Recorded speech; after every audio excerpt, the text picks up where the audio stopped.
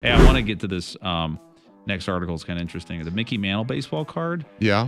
So did you see that it's sold for $2 million? That's amazing. I want one of those. I actually, I think my dad had one at one point. He said, but then I don't know what happened to it. You know.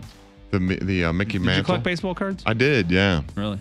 Yeah, I think I had a Reggie Jackson rookie card, and I think that was worth a few $100 back then. Back in the day, yeah. But you know, we traded them when we were kids, man. So they were all dented up and dinged up. And well, damaged. what I don't understand about this, it says 1952 Mickey Mantle baseball cards sold for more than $2 million. I thought baseball cards were going worthless because of the whole digital thing. That's.